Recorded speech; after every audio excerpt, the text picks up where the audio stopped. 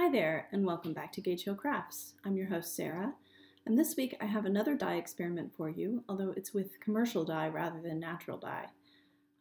I have mentioned this product on the channel before, and it's called Greener Shades. It's an eco-friendly dye, or more eco-friendly than some acid dyes on the market, because it does not use heavy metals, and so those things aren't in the product and potentially hazardous for the dyer, and they're also not going to be in the wastewater when you're finished dyeing.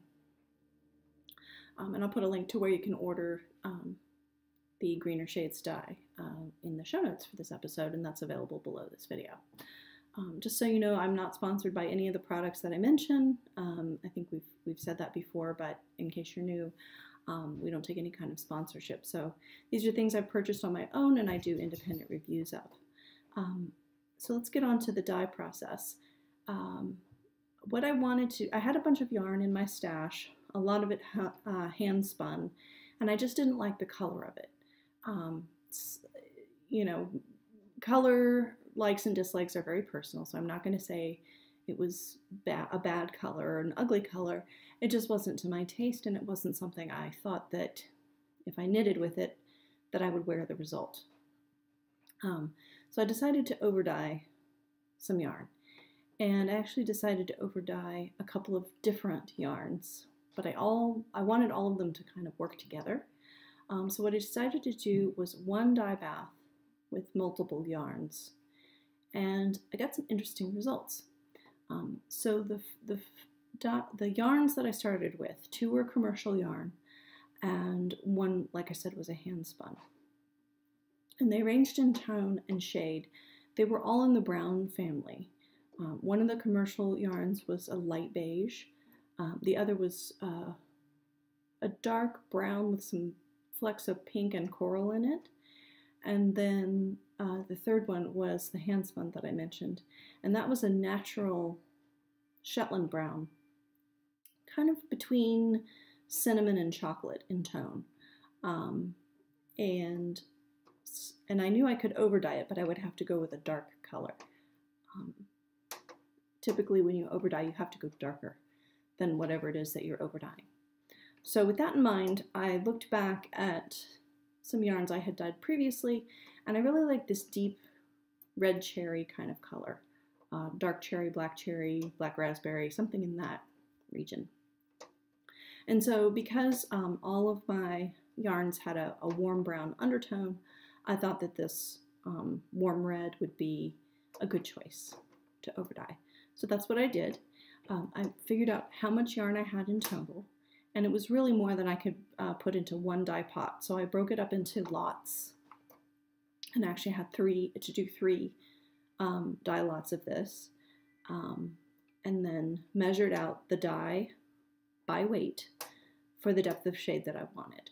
So you know, when we talk about natural dye, we might talk about a weight of goods to weight of dye product, either a weight of yarn to freshly harvested plants or a weight of yarn to dye extract.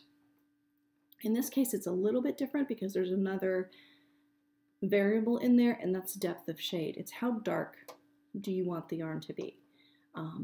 How saturated do you want the color to be? So you might dye something, a light coral, a medium coral, or a dark coral. They're all going to be exactly the same color. They're just going to be lighter and darker versions of it. And that's called depth of shade.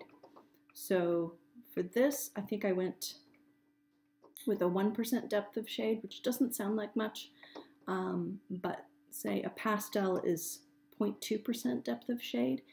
That gives you an idea. It's 5 times more concentrated than a pastel, so it's going to be in the jewel tone kind of area. And again, this all depended on exactly how dark the original yarn was to start with. So let me show you some results. So here are the 2 yarns, the 2 at kind of either end of the spectrum.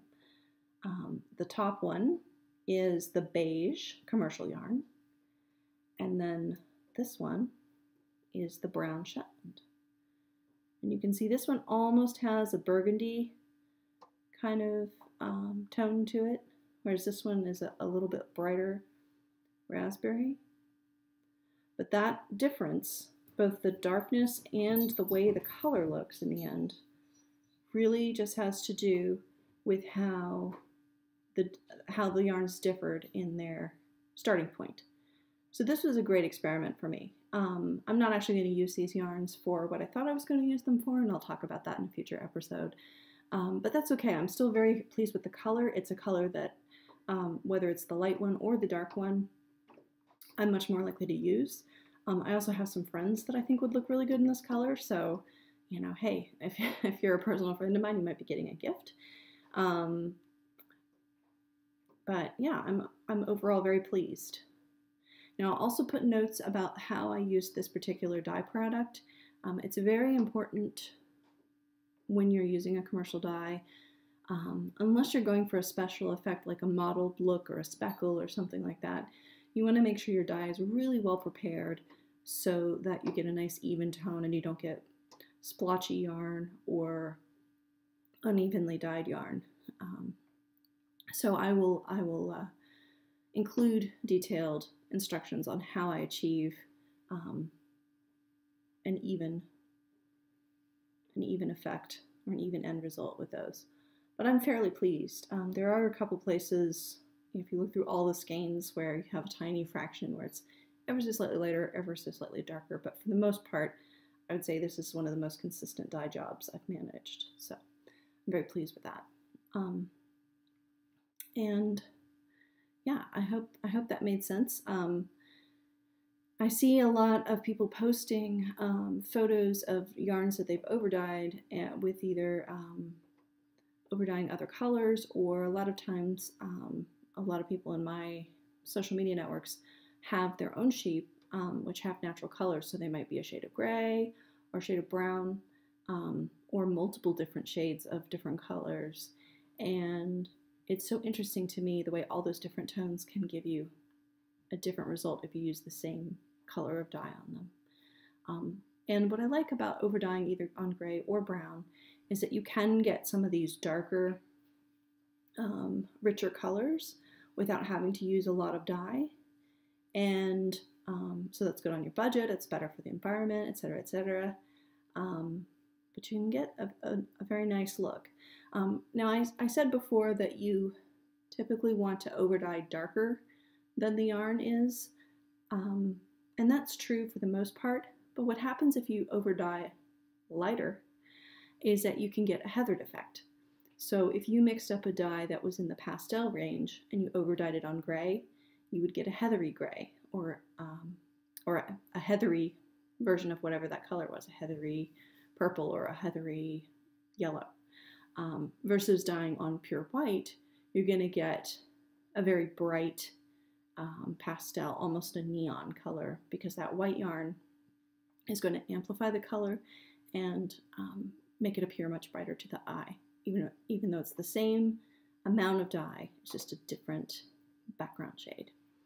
So that's also another aspect of this to play around with, and I hope that in future I can get some more good quality wool off of our sheep and show you some of those effects. But in the meantime, I encourage you to play around with it on your own. You can either overdye commercial yarn that's already been dyed a particular color. Like this wasn't, this commercial yarn was, I said it was a beige, but it was not a natural beige, it had been dyed beige. So you can dye over something that's already been dyed, or you can just dye over a naturally occurring sheep color. Both will work really well.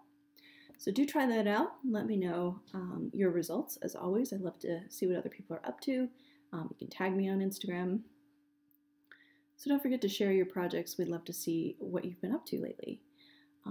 Do stay tuned. We have a lot more planned. I might even have to do some extra episodes to fit everything in, depending on the timing of different projects. There's new patterns coming out. There's all kinds of stuff. So stay tuned, and we'll see you soon. Thanks a lot.